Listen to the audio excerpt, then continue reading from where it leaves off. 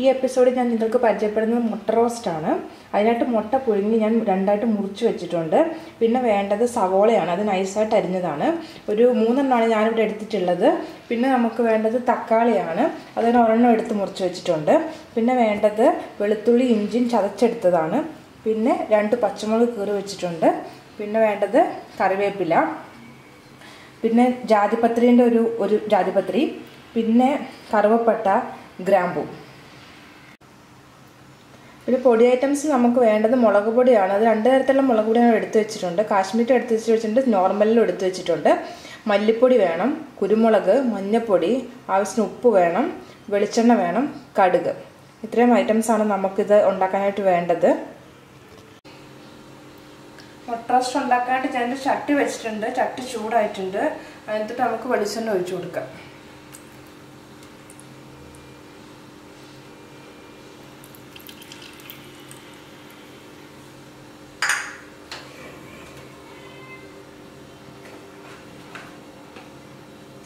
തീ കുറച്ച് വെക്കാം, ചട്ടി കങ്ങും.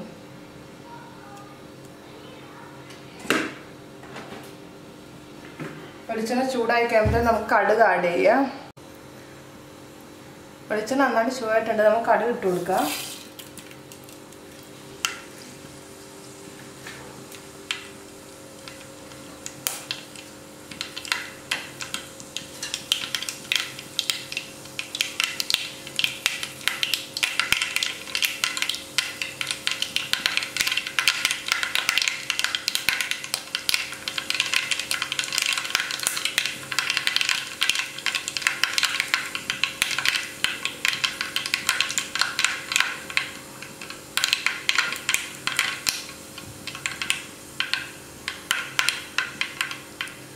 കടുക് പൊട്ടിയിട്ടുണ്ട്. അതിനകത്ത് നമുക്ക് കറുവപ്പട്ട,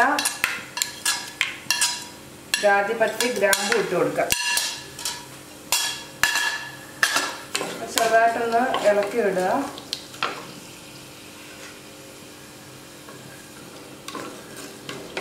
എന്നിട്ട് പച്ചപ്പ് പോയി. അപ്പം നമുക്ക് സവോള ആഡ് ചെയ്യാം.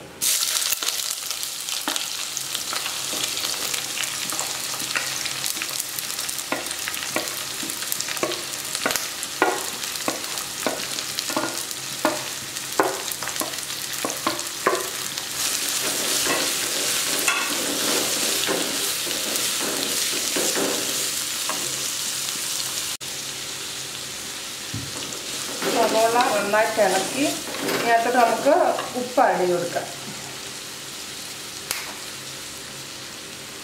കുറച്ച് ഉപ്പിടുക, നോക്കിയിട്ട് ലാസ്റ്റ് വേണമെങ്കിൽ 1 ഇട്ടാൽ മതി. ഉപ്പിട്ട് നന്നായിട്ടൊന്ന് മിക്സ് ചെയ്യുക. സവോള അത് നൈസായിട്ട് അരിഞ്ഞിട്ടുണ്ടെങ്കിൽ പെട്ടെന്ന് തന്നെ വഴറ്റി കിട്ടും.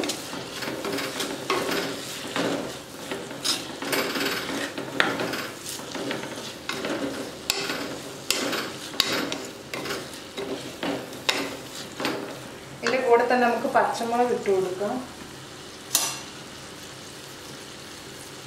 ഇഞ്ചി വെളുത്തുള്ളി ചതച്ച് വെച്ചത്, കുറച്ച് കറിവേപ്പില.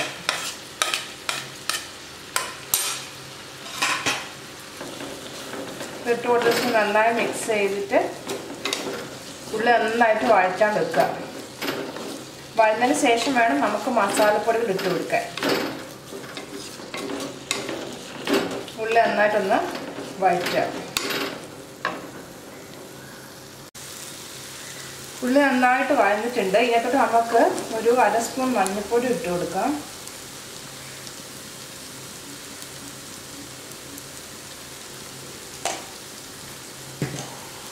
മഞ്ഞൾപ്പൊടി നന്നായിട്ട് ഇളക്കുക, അതിൻ്റെ പച്ചപ്പ് മണം പോകാനായിട്ട്.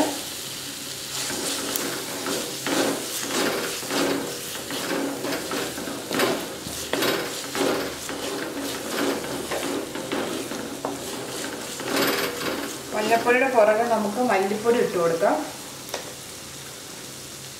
2 സ്പൂൺ നിറച്ച് മല്ലിപ്പൊടി ഇടുക.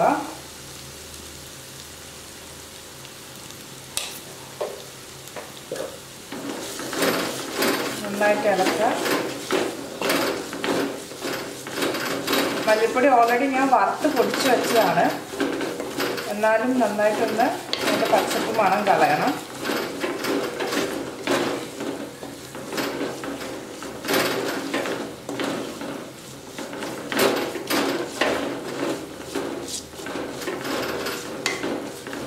നമുക്ക് മുളക് പൊടി ഇട്ട് കൊടുക്കാം. പച്ചമുളക് ഇട്ടുകൊണ്ട് ഓൾറെഡി നല്ല എരിവുണ്ടാവും. എന്നാലും നമുക്ക് സാധാരണ മുളക് പൊടിയും കൂടെ ഒരു 1/2 സ്പൂൺ ഇട്ട് കൊടുക്കാം.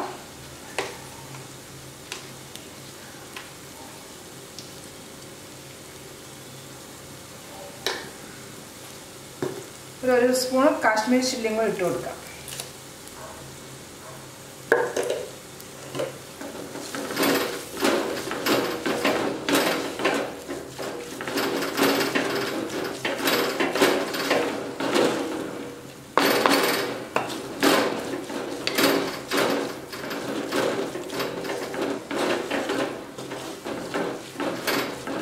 നന്നായിട്ടൊന്ന് വഴറ്റാം.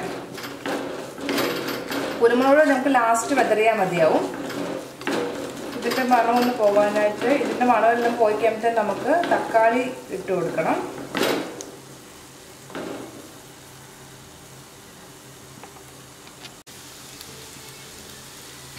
ഇതിൻ്റെ പച്ചപ്പുമണം പോയിട്ടുണ്ട്. നമുക്ക് അതിൽ തക്കാളി ഇട്ട് കൊടുക്കാം.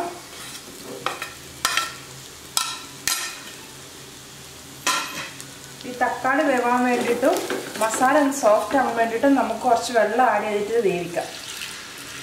അധികം വെള്ളം നമുക്ക് റോസ്റ്റിന് ആവശ്യമില്ല. കുറച്ച് വെള്ളം ഒഴിച്ചിട്ട് തക്കാളിയും മസാലയും നന്നായിട്ട് അടച്ചു വെച്ച് നമുക്ക് വേവിക്കാം.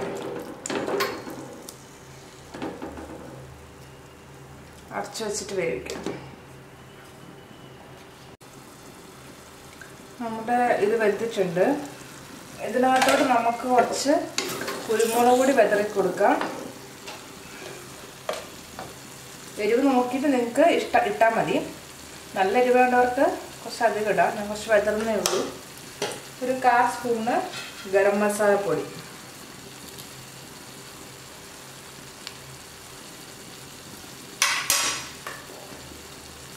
വേണ്ട കുറച്ച് കറിവേപ്പില. ഉപ്പ് നോക്കിയിട്ട് ഉപ്പും കൂടെ ആഡ് ചെയ്യണം.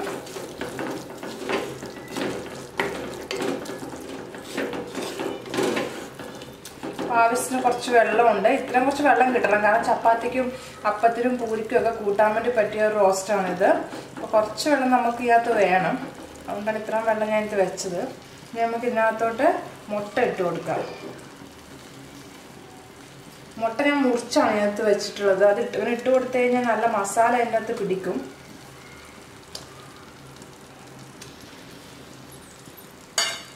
മുട്ട ഇട്ട് കൊടുത്തിട്ടുണ്ട്. ജസ്റ്റ് ഒന്നിങ്ങനെ മസാല വെച്ചിട്ട് കവർ ചെയ്ത് കൊടുക്കുക.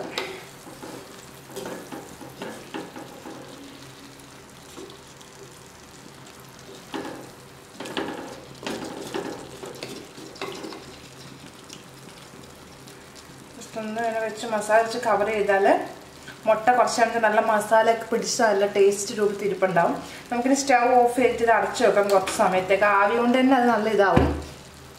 എല്ലാത്തിനും, അതായത് അപ്പത്തിന്, മറ്റേ കള്ളയപ്പം, ചപ്പാത്തി, പൂരി എല്ലാത്തിനും കഴിക്കാൻ പറ്റിയ നല്ലൊരു വിഭവമാണ് ഈ മുട്ട റോസ്റ്റ്.